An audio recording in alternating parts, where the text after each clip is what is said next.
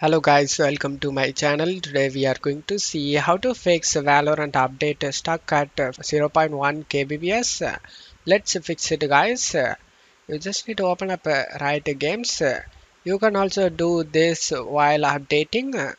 Just minimize this Riot Games. Right click on the taskbar and select Task Manager. And now you just need to close unnecessary task running in the background. After that, go to Details tab. Find Riot Games. Here you can able to see Riot Client Services.exe. Just right click on it and select Set Priority and select High. After selecting it, select Change Priority.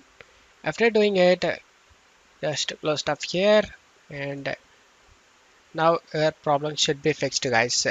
If this method doesn't work, then you need to reinstall Valorant. I know it's hard, but the only other way to fix this issue. And that's it for today's video guys. Give me a like and subscribe. Thank you.